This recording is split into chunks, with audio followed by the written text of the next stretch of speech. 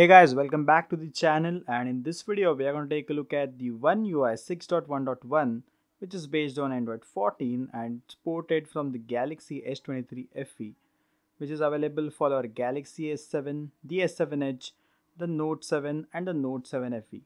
So without wasting any more time, let's take a look at it. So guys, this is the OneUI 6.1.1 based on Android 14 and it's ported from the Galaxy S23 FE, which is the fan edition phone. Let's move into settings. As you can see, the settings UI, OneUI 6.1.1 UI, and about phone, as you can see, Galaxy S7 and model name SM-S71B, which is the Galaxy S23 FE, I guess. And you can see OneUI version is 6.1.1, Android 14. And we do get the July 2024 security patch. So this is the firmware security patch of Galaxy S23 FE. Also, this is the Android 14 Easter egg. So guys, 2025 is full of surprises. First, we have the Galaxy S7 getting the OneUI 6.1.1 based on Android 14. And then we have the Galaxy S8 getting OneUI 7, which is based on Android 15, the Samsung latest offering.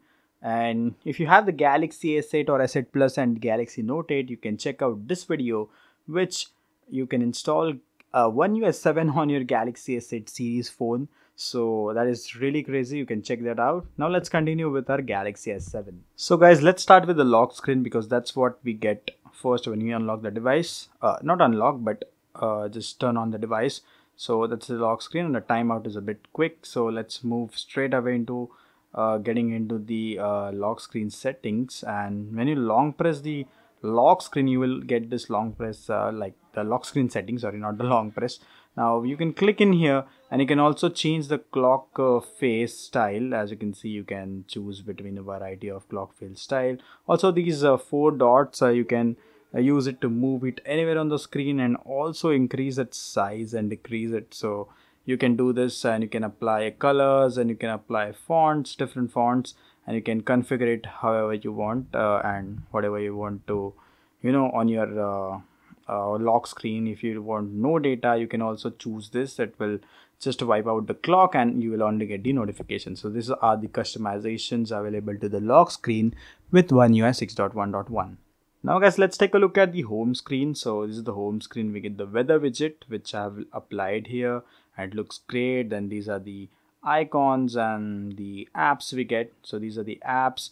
It's totally de-bloated, so you don't get a lot of bloat in this phone with this ROM. And it's totally really nice that you can install a lot of stuff on your Galaxy S7 and other S7 series devices or the Note 7 series devices. And you get a lot of ample space to install your favorite apps, so that's really nice. You also get KernelSU next by default, but it was not opening, or maybe there's something to install with that, and I have no idea about KernelSU, how to use that. So I just simply installed the KernelSU APK, the latest one, and it gave me the Super SU access, which was needed for some apps, and which you guys will also need, which is the root access, which you will need to configure some stuff after the first boot, which I'll be talking in the later part of the video. So make sure you watch the whole video. Now let's take a look at the quick settings, and this is how the quick settings panel look. We have a good dimmed background with the dark mode on. As you can see, when you turn on the white mode, the dim background gets a little bit whitish layer on that, but when you turn on the dark mode, it gets totally dim, so it's good to your eyes. Now the white mode also works fine in the quick settings, but overall the UI, like, I prefer a good battery life on this phone. Like it's a very old phone and it will be able to handle OneUI 6 smoothly, but there might be some issues with that and heating problems. So in order to resolve them, or maybe minimize them, you have to turn on the dark mode and save a bit of a battery for that. And this is how it looks. The quick settings UI, you have always on display, you have all the basic Samsung stuff working fine. And then you can change with this icon, you can change and hit the top and the full all the icons, the different icons you have. You want something quick actions you want in your quick settings, then you can configure that. Now let's take a quick look at all the settings. We already have made a video on OneUI 6.1.1 on Galaxy S8. You can check all the features. I have covered that, but yeah, let's take a quick overview in all the settings. So this is the connections, and you have all the connection stuff. Now guys, those having a dual SIM device, like I do have a dual SIM device, my SIM card is not working, and it does not mean that your SIM card will also not work. Your SIM card might or might not work. Also, it depends on which SIM you are using. So I'm using the Vodafone SIM and it does not work in this ROM, and there's an issue with dual SIM models. So you have the single SIM model, your SIM card will work, so don't worry about that. And if it does not work, you have to report it down below in the comment section. That's what you want to do with the feedback. So these are the options for connected devices. Going back, you can use the gestures too. You don't have to use the hardware keys. Then these are the notification stuff, notification pop-up style. You can set it to default or the detailed one, which gives you some extra details of the notifications. Then modes and routines you can set if you are an avid user, you have different activities. Then this is sound and vibration. You can configure that later. Then you have display, you have dark mode, you have scheduling of the dark mode, and going down you have outdoor mode with extra brightness too. So when you're going outdoors, you use the outdoor mode for a good view. And we have eye comfort shield to use the phone at night. Then font size and style, which you can configure if you want it in a better one. Then screen zoom, you can also increase the screen zoom size. Then screen timeout, easy mode. We also do have edge panels, which I have enabled, but it's not visible in here. Let me show you that. Okay, there it is. It's quite laggy, but yeah, it works fine. It's a very old device, so it's fine if it lags a bit. But yeah, that's how it is. You have seen in the camera, like the video has been shot, and you can see that's how it lags.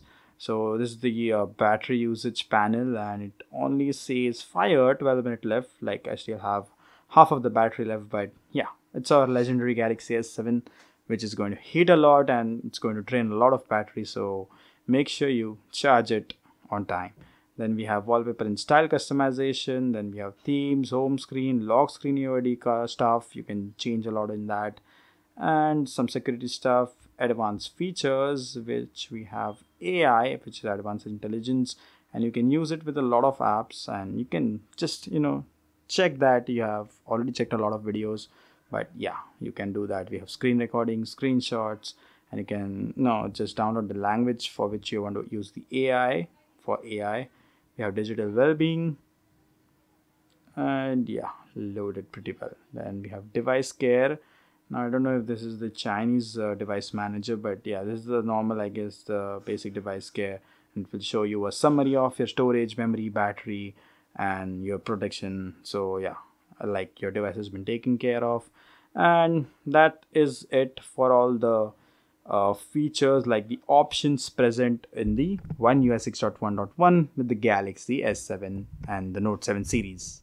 So guys, now let's take a look at the bugs. Now the first bug I faced when the device boot up was there was no SIM card, no SIM service. As you can see, even on the lock screen, it says no SIM, no service. So I don't know why it is not detecting my SIM card. I have a Vodafone India SIM inside this, and it's not my SIM. So I don't even know if it's been recharged or not. So that is some different issue. But yeah, if you have a dual SIM device, your SIM issue may be like there may be a SIM issue with you, the network may be bugged, so you have to just try it out, and if it works for you, that's like you are a lucky guy that have SIM working.